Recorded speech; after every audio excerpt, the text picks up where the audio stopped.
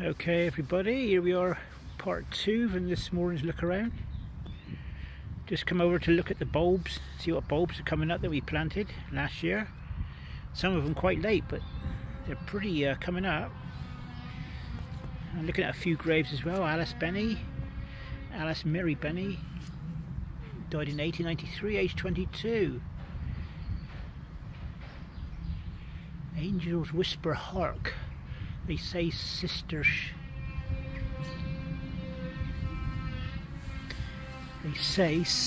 spirit come away.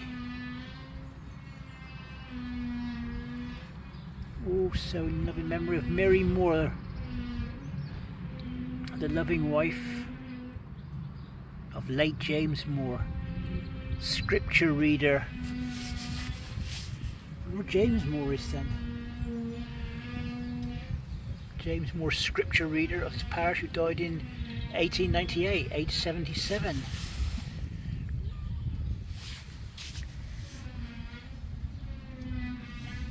James Moore here. Well, there's one of interest for... I'll stand between the graves here.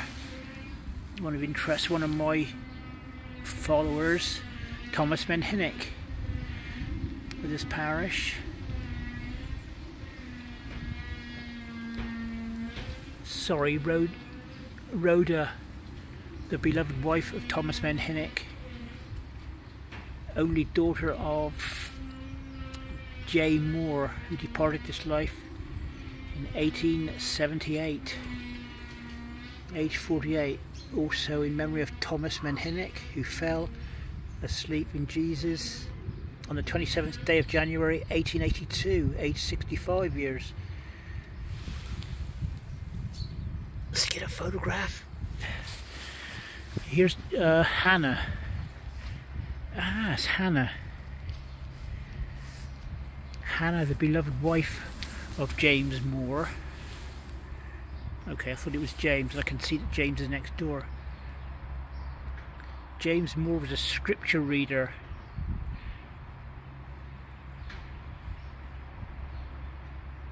Does that say scripture reader? Is that Padstow or Pastor?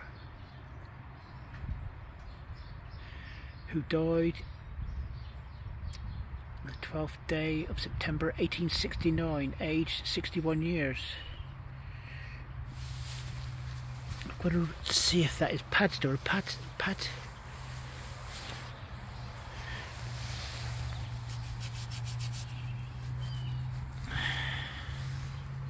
Scripture reader. That's Padstow, isn't it?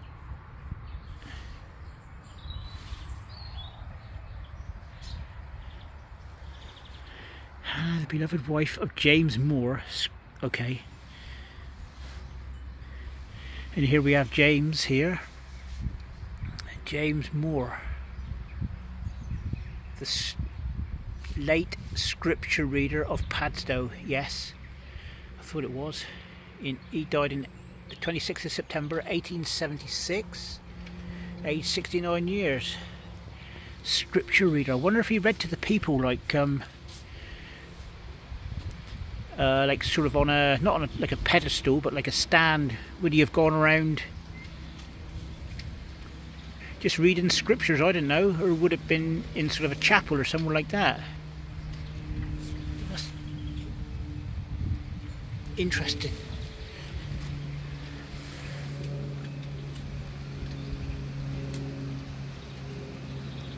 Right, I'll take a picture of that and put it in the Padstow group that I'm in. William Williams, Hannah Jane Pinch, Matthew, only son of William Williams and Ellen Williams, died on the 18th of April 1872. Right folks, I'm going to look around now, see if I can find a few bulbs. The grass is kept well down here. The cold's knocked it back. See, we did a good strim up before we finish off the year really. There's another veteran there, another couple of veterans. There's our bench over there that was kindly donated by Trelawney Garden Centre.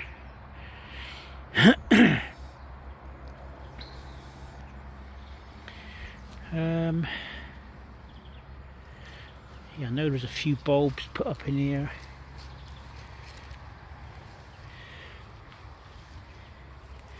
Yeah, the grass is down for a minute. And as you see, we've got rabbits in here, but we can live with that.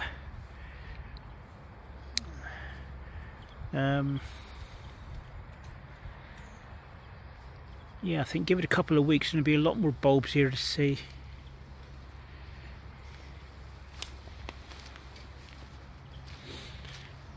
We might eventually then start cleaning up some of the graves.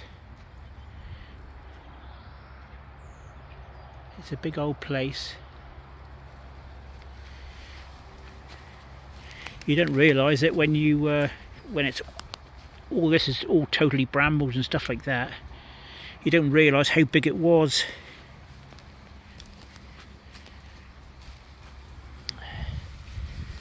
Right, I think this one come out of William Henry Brabin. This was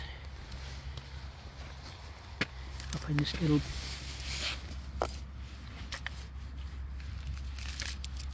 was in this pot, I believe. I think it was in there like that. Here you go. Here you go, sir.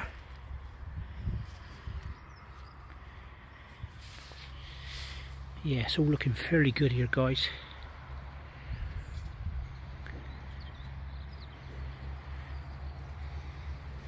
It's about the only time of the year you can get a real...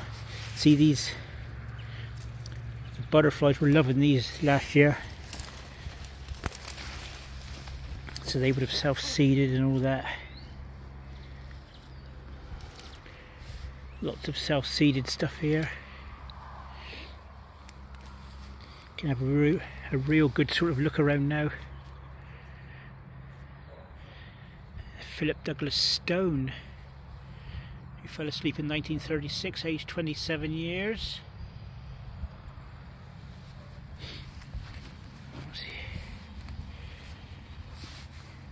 Also in memory of Lionel W.T. Stone, was called home at Palmerston, North New Zealand. Palmerston, North New Zealand. Called home. I wonder if he was a veteran then.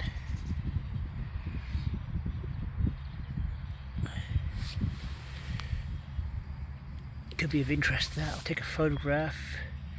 Died in June 1938, aged 34 years, possible veteran. So we'll have to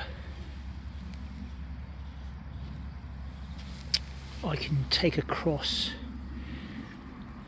from one place that was not a veteran. Hello, alright? It's alright. Yeah, this one has come from over here, so I'm going to shove this one on the head for a minute, folks. I'll say bye for now.